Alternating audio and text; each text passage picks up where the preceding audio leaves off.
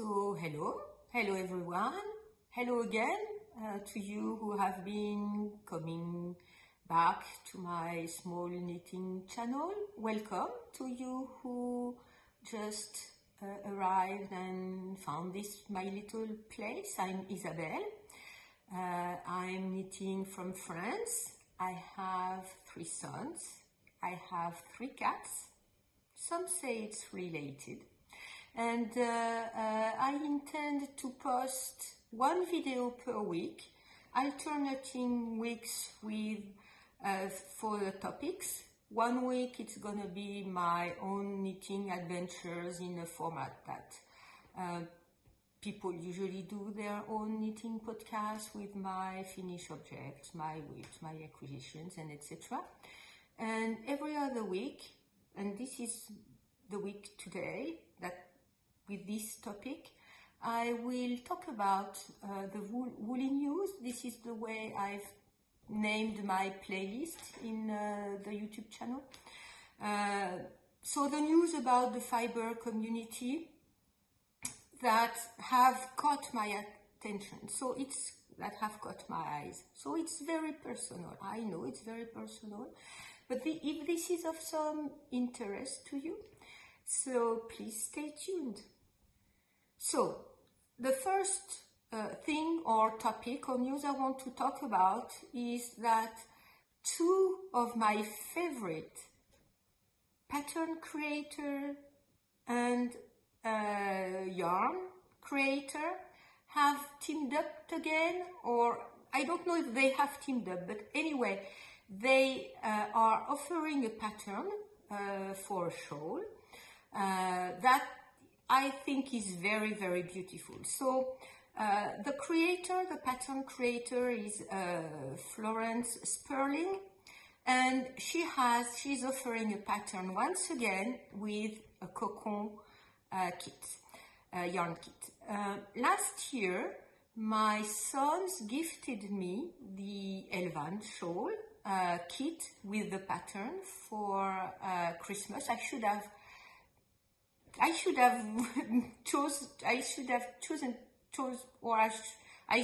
decided to wear it today as I was going to talk about it, but I'm wearing the fresh Peonies shawl from Trellis Yarns and Maria, who with lace and garter knits, I think, everywhere for the pattern. I will link all the info down below.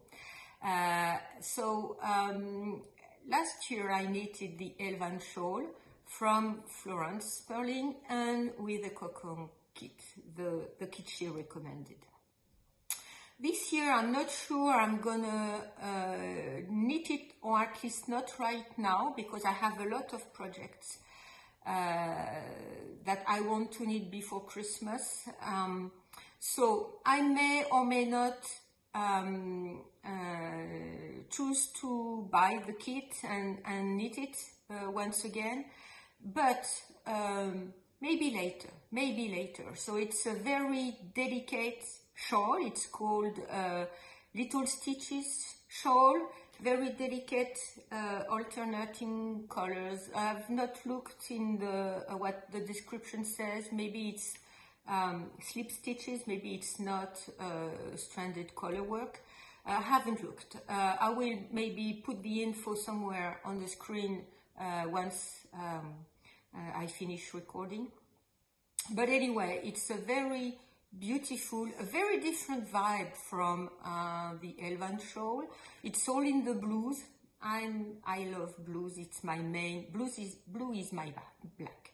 So it's my main color in my wardrobe. So, you know, maybe I will pick it up at some point, but not right now, So that was the segment about patterns. I don't have any other pattern or, of course, Stephen West is having his Mysterical. Everyone is talking about it. I'm not gonna chip in because I won't have anything interesting to say about it. So yes, Stephen West is having his mystery cal. You have young kids everywhere. Everywhere is offering, you know, suggestions. He's also suggested some kind of way to associate colors and textures for the yarn for the shawl. I have a shawl quantity for the sleep extravaganza. I haven't talked about it yet on my channel. This is the one I want to make. So maybe at some point I'll, you know, I'll get a kit or I put yarn together for this year's Mystery Cal from Stephen West. But for now, I'm not. I have so many other things to do, so many other things to knit. So.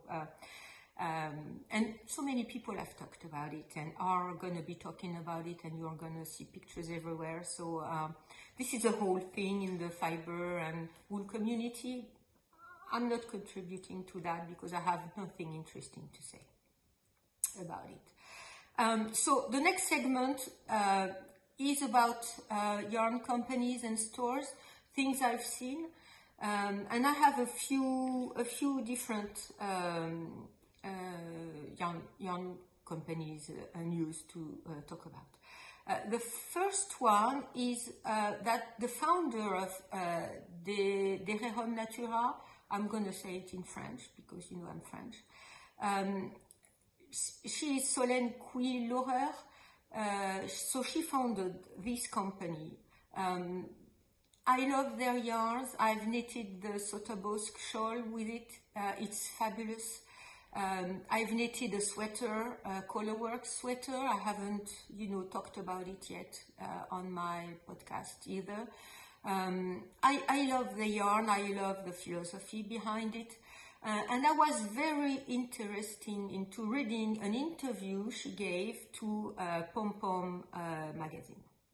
So I will put all the links down below and on the companion blog post that you can call it show notes if you want to, so that you can have all the pictures and all the links, maybe more links than I can put in the description box.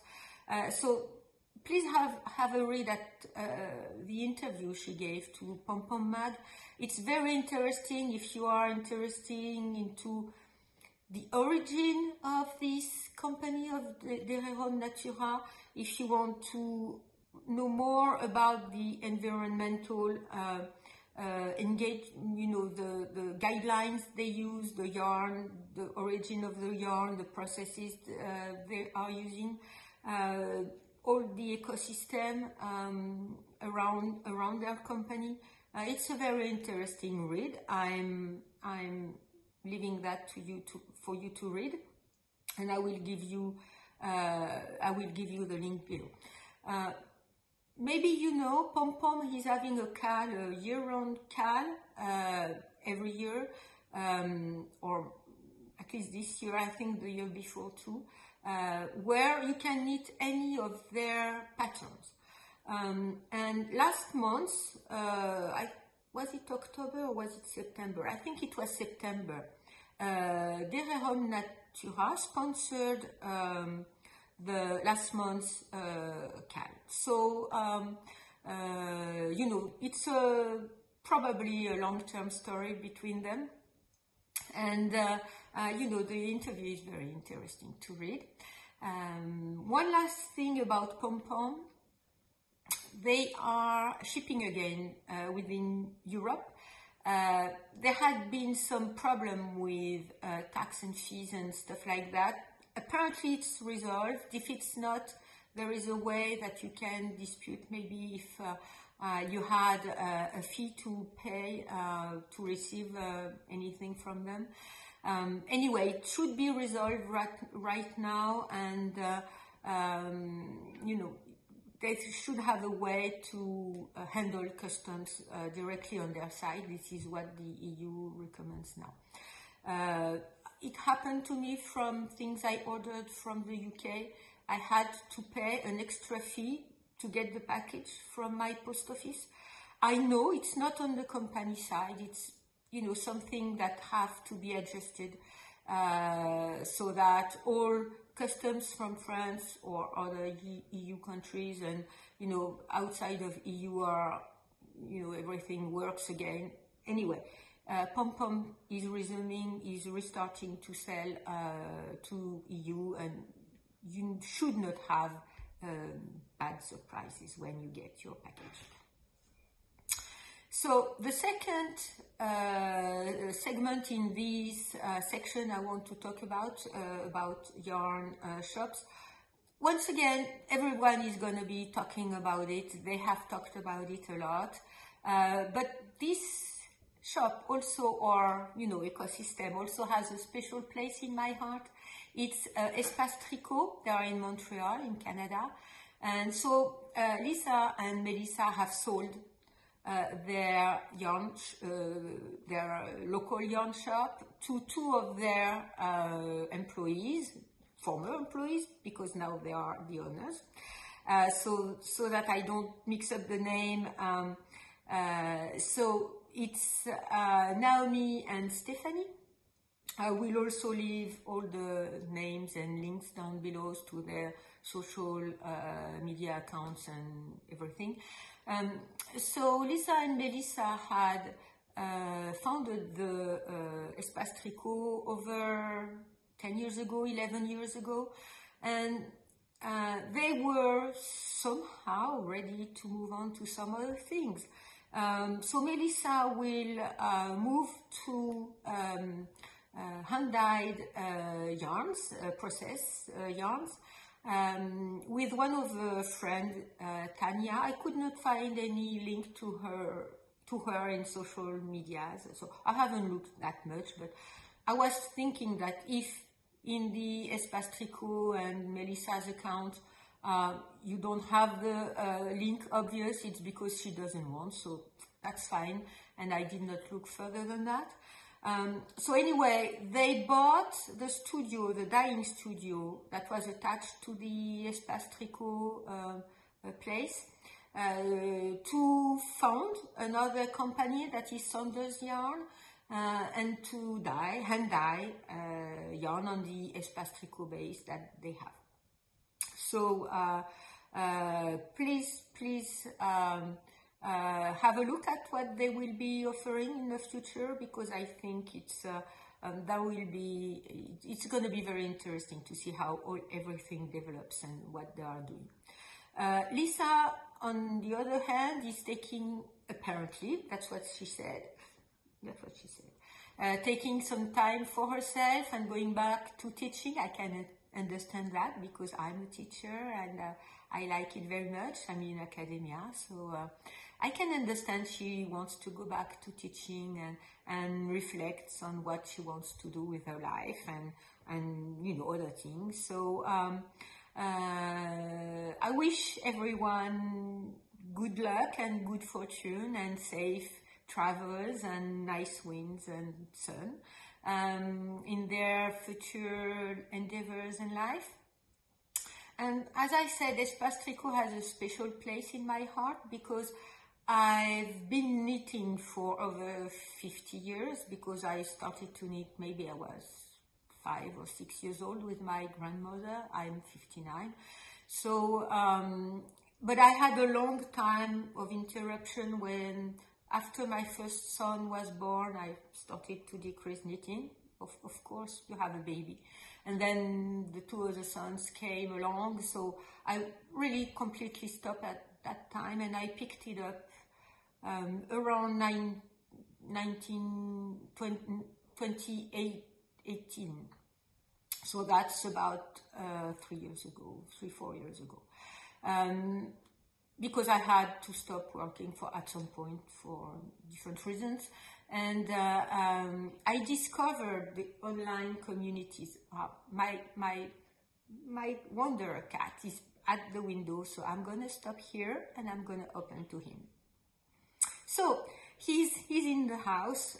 This cat, whenever he wants to come in, I open to him because he wanders everywhere. He's a cat. So and sometimes I get very frustrated not to see him around and not knowing if he's well or not. Anyway, So he's in the house and he's eating right now. So I'm not sure I recall. I was saying that I picked up knitting a few years ago, and at that time I discovered the online community around knitting. Ravelry, of course, but all the social accounts around knitting, the podcast on YouTube, the Instagram accounts and the sites, all the independent dyers who were offering marvelous yarns. You have one here.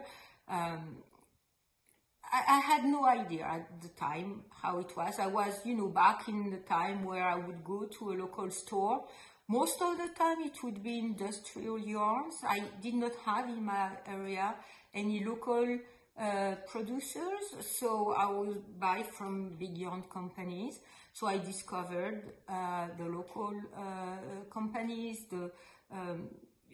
how you can buy yarn at the same time to support the people who produce them, the environment. They are offering environmental friendly procedures and everything, and it's very important to me. So now I've shifted all my knitting acquisitions to independent dyers and producers. Anyway, when I first discovered all that huge world I had no idea about before, one of the first account I had a look at and followed was Espace Tricot, just because they were offering free patterns. And don't understand me wrong, I pay for a pattern whenever, if there is one I want to knit, and I buy the book and I buy the pattern, and it's very, very right, and it's totally normal to me to buy patterns. But at the time, reading through their patterns, not necessarily knitting things, I've knit some of them, but reading through the patterns gave me all the feel about the culture around these online communities. So the English vocabulary for knitting, the procedures. I discovered brioche at the time. I had no idea it existed. And it helped me get the feel of the community and the culture and the habits around these online knitting groups. So they have a special place in my heart because they are the ones I've encountered very, very soon after I discovered Ravelry. Not because they were either in French or in English, because you see, I'm not fluent anymore in English. I need to get my English back.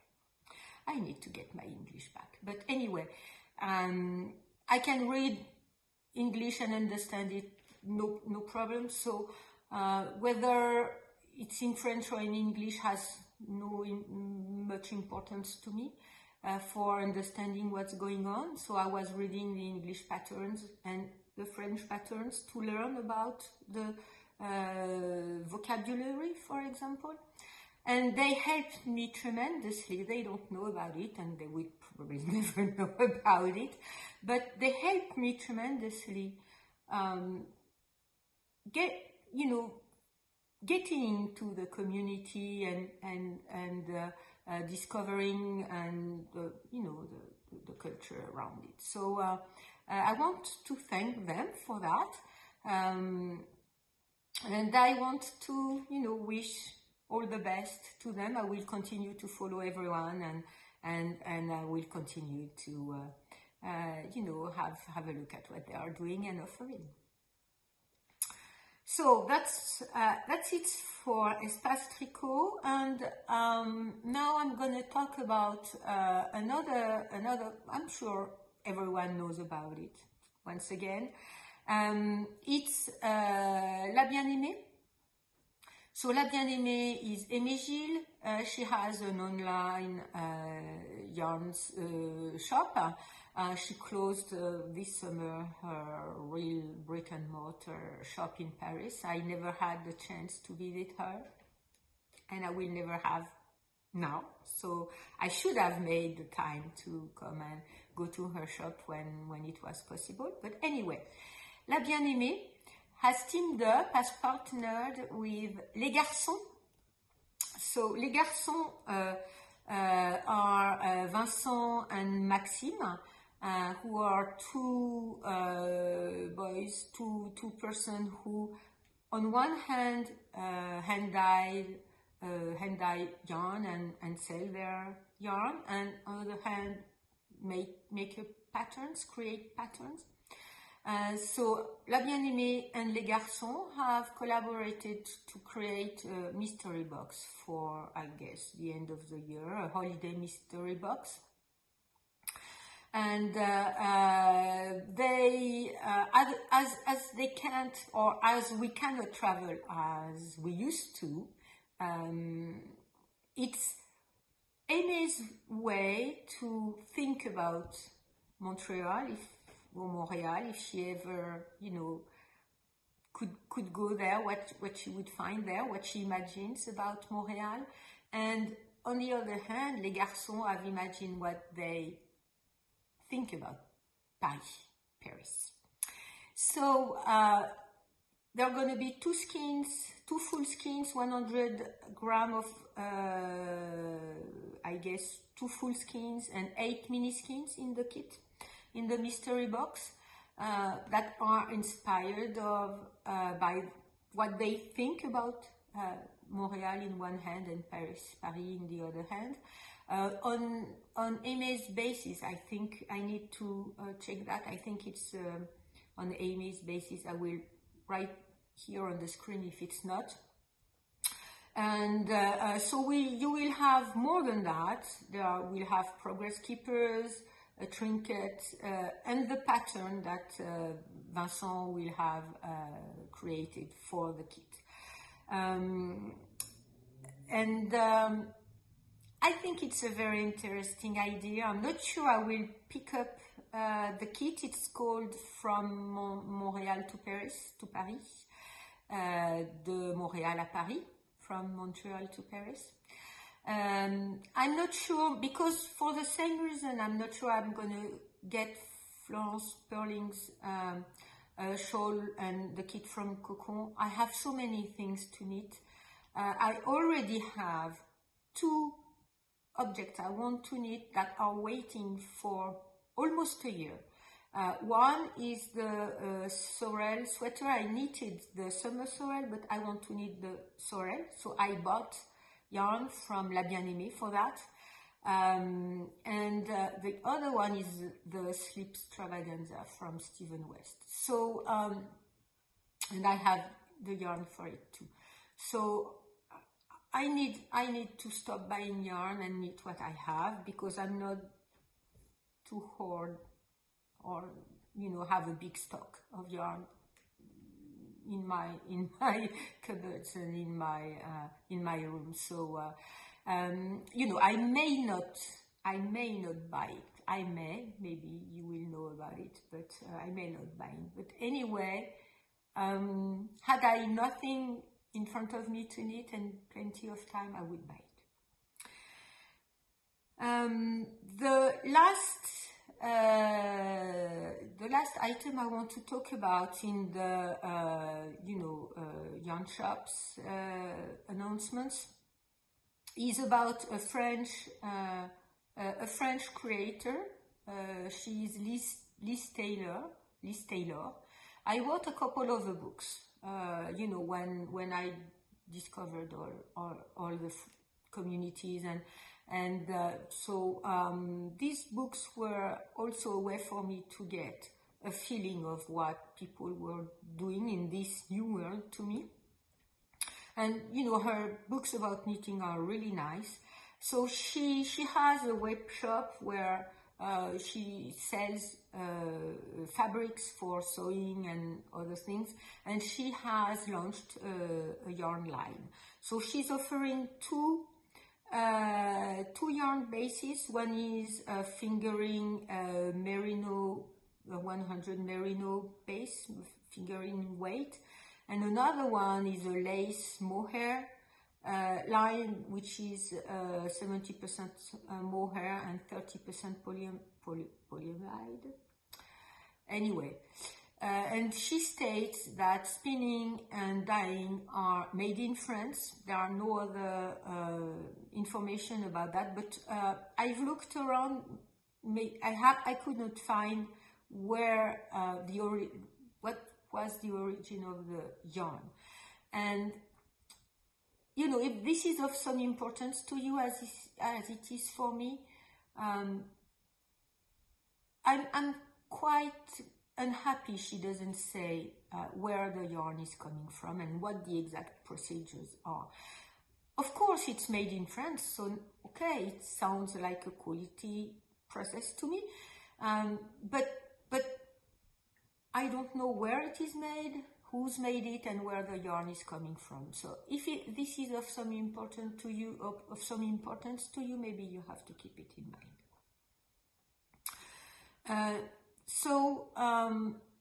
That's it for the news about yarn stores or online yarn companies. And there is two books I want to talk about now. One book is one Helen Arntzen will publish. So it's going to be all in Norwegian.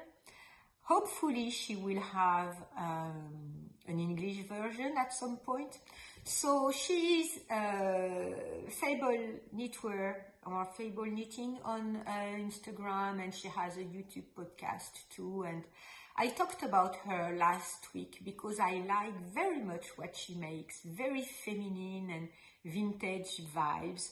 I like, you know, I probably would not be able to knit, and I would be able to knit, but not be able to wear that. I don't have the, I think I don't have the proper body shape for that.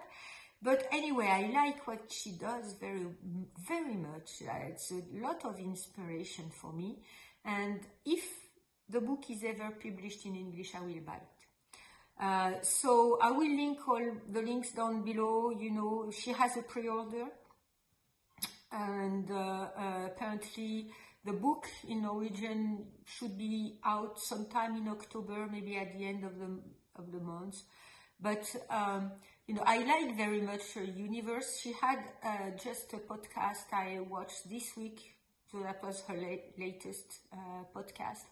I like her, and you know, she had a striped version of a Parisian inspiration for a sweater with these puffy sleeves, and you know, between Parisian and Bretagne inspiration for the stripes.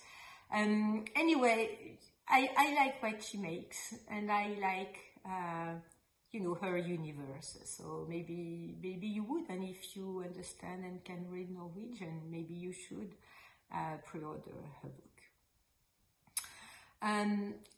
So the last news I want to talk about today is Laine Magazine. Laine Magazine, you know, has had 52 weeks of socks a couple years ago. I did not get it because I'm not a sock knitter for now. But I bought the 52 weeks of Shawl last year or at the beginning of this year, I don't remember, and I knitted one of the shawls, and I will knit more. And they will publish 52 weeks of easy knits. My lady cat is here, so I'm gonna stop again to open the door to her. So hello again. I've opened to her. She's a bit older. She's such a good girl. She waits. she doesn't ask, you know, she doesn't scratch, but she waits and she looks at me with her judgy eyes saying, "You're not opening to me." So, you know, sorry, I've interrupted, but I've opened to her. So, Laine Magazine will be publishing the 52 weeks of Easy Knits next year in 2022. And as it says, it should be full of easy, fun, enjoyable knits, unique knits. And they are having a call right now, it's open, to maybe suggest patterns for the book. So there is a link, I will leave it down below if you want to you know, submit patterns to for the book. And they will probably, you know, I'm not sure about the process behind that, but they will choose something easy that, you know, beginners can knit, but also, so they said, it will be of interest to more advanced knitters. I'm all for that. This book, I am sure I will pre-order once it's out, or for pre-order, or buy it once it's out if there is no pre-order session before the book is out. But anyway, I've enjoyed very much. I enjoy, once again, the universe. I enjoy the 52 weeks of shawls, the book, the feel of it, the smell of it. I just look at it from time to time, just to have in my memories all the patterns from this book, and maybe, you know, fantasize about, I'm going to do this, I'm going to do that with that yarn, I've seen that yarn, etc., etc. So it's part of my pleasure. It's part of what's making me happy, because I think we do have to consciously, mindfully place happiness in our lives, especially in these times that are very, very, very strange times. Even though in France the world is opening a bit more, we can, you know, we can socialize a bit more, with, you know, respecting all the guidelines and everything. Today the weather is fine. There is some sun. It's cold, not too much wind. We had 5 or 6 horrible days just before. A lot of rain, a lot of wind, very cold. My family was here and we had, you know, planned to go visit. I live in a very touristic place, so it's very nice area. So, but we were very cold, and so one afternoon we had Sunday afternoon. It was nice, but nicer. But anyway, the sun is up. The house is full of light. The 52 weeks of shawls and Fable Knitting, Hélène will publish books that I'm looking forward to. La Bien-Aimée and Les Garçons, I like what they do. They have, you know, collaborated for, you know, a box for the holidays. Espace Tricot is changing hands, and, you know, a new start for them, and a new start for the previous owners who are gonna, you know, do other things with their lives. And Paulin, you know, can resume shipping to Europe and have an interview with somebody I like very much. I like her company and I like her store, Derrière Natura. And once again, Florence Sperling and Coco have teamed up for a very beautiful shawl. So all of that, all of these news have made me happy. And so what's gonna making you, what will you choose to make you happy? Because we need to actively bring happiness in our lives. So thank you for listening to me. Thank you for subscribing. If you want to be notified whenever I upload this video and the next video next week. And I will see you next time I will upload a video, and in the meantime, be happy and happy knitting.